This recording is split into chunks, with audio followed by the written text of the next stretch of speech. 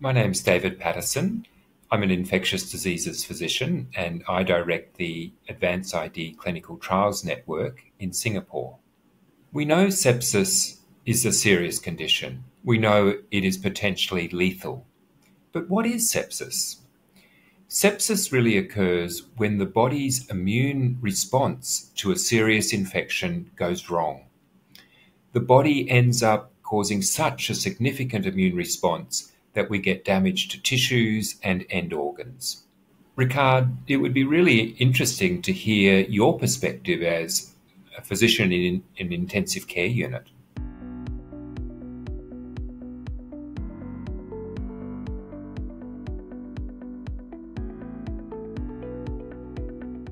I am Ricard Ferrer. I am intensivist. I am the head of the intensive care department in Vall d'Hebron University Hospital in Barcelona, Spain. Sepsis may appear in every ward of the hospital. We have to train specialists in every ward of the hospital to early recognition of sepsis. And then also we can use other tools like early warning scores, e-alerts. Sometimes in the recent years, e-alerts going with artificial intelligence algorithms that are auto-learning and helping us to identify sepsis faster, but also important when we have this patient at risk considered that may have sepsis, also to have rapid response teams in place to treat this patient as soon as possible. In clinical practice, we have several tools for confirming or for helping us in saying that this patient has sepsis because of bacterial infection.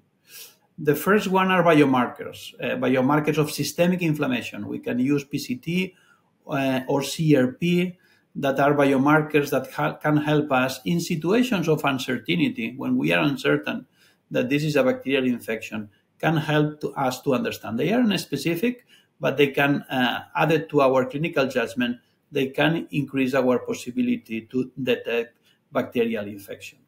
In the recent years, we have incorporated also rapid diagnostic tests or molecular microbiological tests. Those are rapid tests. They provide the results in few hours, in less than 6 hours. And those are very important because they are helping to provide, to reduce the time to appropriate therapy in some cases, but also to go, to de-escalate and go for the directed therapy faster than we did in the past. And also we have the traditional cultures that are still mandatory and are helping us at the end to confirm the final diagnosis and to have information about the phenotype of the microorganism that is producing this specific infection. So please, David, can you comment on this topic? Frequently, stewardship programs and infectious diseases doctors and pharmacists want to restrict the use of antibiotics, and sometimes that can go overboard. On the other hand, intensive care unit doctors want to get in there quickly with aggressive therapy, including aggressive use of antibiotics as early as possible, and sometimes that doesn't gel with how infectious diseases or antibiotic stewardship programs see the world. I think the solution to this problem is really to consider very carefully what is the risk of an antibiotic-resistant organism for any given patient. And this way, if we can clearly define the risk, we can more clearly define the appropriateness of antibiotic choices for that particular patient with sepsis. Anna, I'm taking this role, as a doctor in Asia. How do you see things coming from Brazil?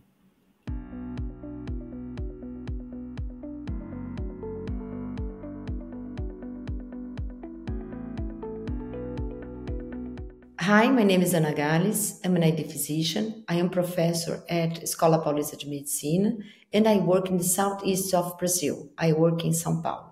In the recent years, we have observed an important increase in the carbapenem resistance rates, especially among Enterobacteriales. The main mechanism of carbapenem resistance among these pathogens is the production of carbapenemase. KPC is used to be the most frequent carbapenemase in the Americas, as OXA48 was in the European region, especially in the Mediterranean area. And we have a metal-beta-lactamase, MBLs, in the Asian region. After the pandemic, we have observed an important increase in the MBLs in many regions of the world, often sometimes accompanied by a double production of carbamazepine. Many factors drive the emergence and spread of multidrug-resistant gram-negative infections. Among them, overuse and misuse of antibiotics, the hospital's environment and hotspots for antibiotic-resistant isolates, global travel and trade, environmental factors, many other factors are important driving this change, especially increasing the number of MBL infections.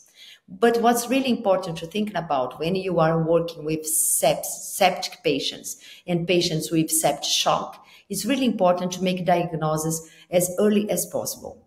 Knowing the local epidemiology of circulating pathogens and their resistance mechanisms is crucial for early identification and diagnosis. It's very important for empirical therapy.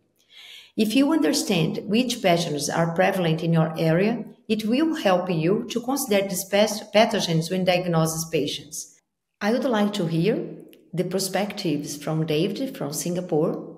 One of the big questions is who should be making the decisions about starting antibiotics and who should be making the decisions about antibiotic de-escalation. Unfortunately, the reality is often the person who is making the decision about starting antibiotics is actually the most junior member of our medical staff. This is because sepsis often occurs out of hours on weekends.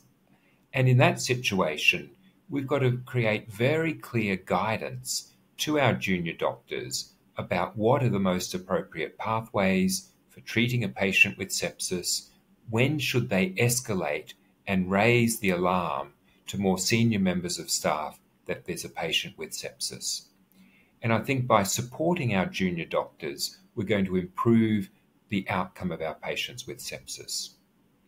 Then, who makes the decision about antibiotic de-escalation or continuation of therapy? Clearly, that needs to be a team decision. It's a decision that needs to be made with infectious diseases advice, clinical microbiology, pharmacy, intensive care unit specialists, so that we can come up with the right answer for our patients. And I think in this way we can really improve the outcome of patients with sepsis.